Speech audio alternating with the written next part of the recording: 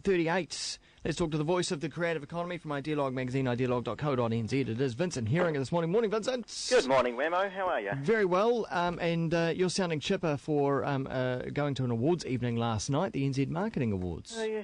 TVNZ New Zealand Marketing Magazine Awards. It's Yeah. quite a mouthful, and it's a long night, but a great night. A celebration of all the marketers in New Zealand.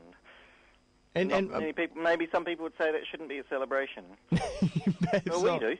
When you say market, is this advertising? What? How does it? Where do they fit into the we spectrum? draw quite a distinction between marketing and advertising. Obviously, they're in the same family, but advertising is just one expression of marketing. Marketing's all about understanding your customer and then figuring out how you're going to reach them. And one of the choices might be through advertising, but it might also be customer service or product design. Marketing's a business discipline. Advertising is like a creative execution. So does it fit somewhere between PR and advertising? Well, I suppose PR, like advertising, is a subset of marketing. Okay. So marketing really is kind of like the super group, and then the kind of the communication disciplines like advertising, public relations, direct marketing, those things fit within the super group. Okay, all right. Well, what kind of campaigns and what kind of people were up for awards? This year was dominated. We've had this is the 20th year, by the way, that these awards have been held. Yeah. And they change over the years. Sometimes it swings between smaller guys doing well and then bigger guys. And last night it was the big brands that did well. So the overall winner, the supreme winner of the marketing awards was Progressive Enterprises for the relaunch of Countdown. You'll recall about a year ago, Countdown merged with Woolworths, and they changed their logo. Do you remember that? They changed their logo to a what some people are calling a wapple. Yeah. Looks like a W in the shape of an apple. Yeah. Or maybe it's an apple in the shape of a W. And they did a whole bunch of stuff that brought all those brands together under the Countdown brand. And it was kind of the unified thought behind that whole, I suppose, merger and then relaunch of Countdown that was acknowledged as a success. Creating blandness on the New Zealand supermarket shopping scene. Oh gosh, that's a bit harsh. What about Richard Till, the chef? Yeah, love him or hate him, he's there. Well, the thing is, it worked. They in an industry that is incredibly tough. The two main foodstuffs and Progressive are the two main supermarket guys, and they battle it out for market share. And the merger and the relaunch of Countdown was an incredible success for them and gained them market share. Yeah, I mean, besides with the I guess the job well done with the marketing side of things. I mean, my thoughts on that, at least when there were two brands under Progressive, there was at least a guise of competition in the market. Yes. But I guess now they're just being quite truthful, and really is only a duopoly. It is a duopoly. Yeah, and that's.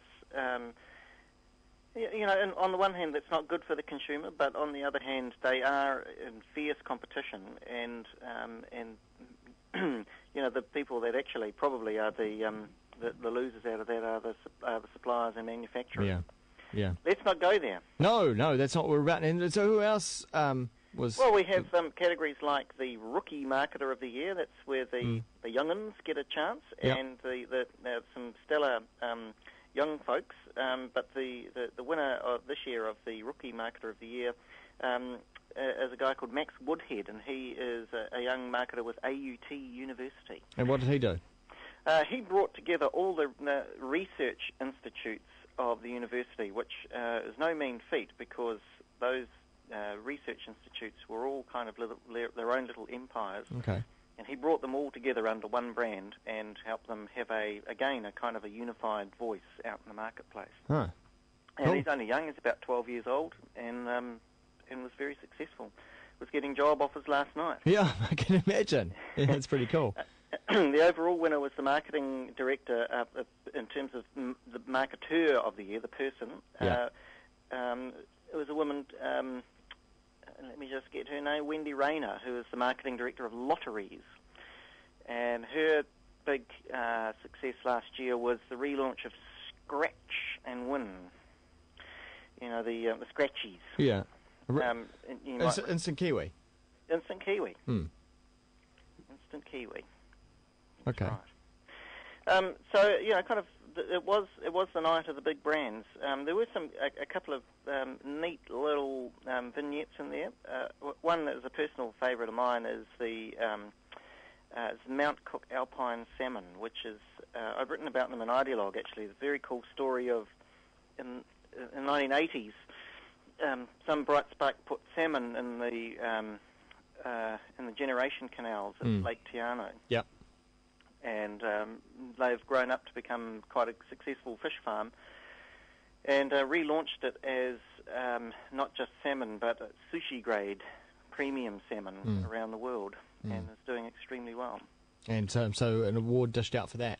Yes, indeed. Okay. So Radar was our host, yep. And you know, Radar's fantastic because it's an industry that kind of takes itself a little bit too seriously, and Radar certainly doesn't.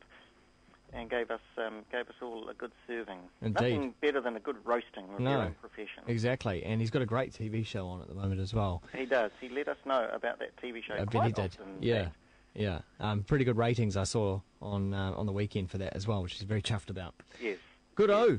Thanks, Vincent, for telling us all about the marketing awards. You can see the results if you're interested in such things. The results are at stoppress.co.nz. Nice one. Cheers, Vincent. See ya. Thanks very much.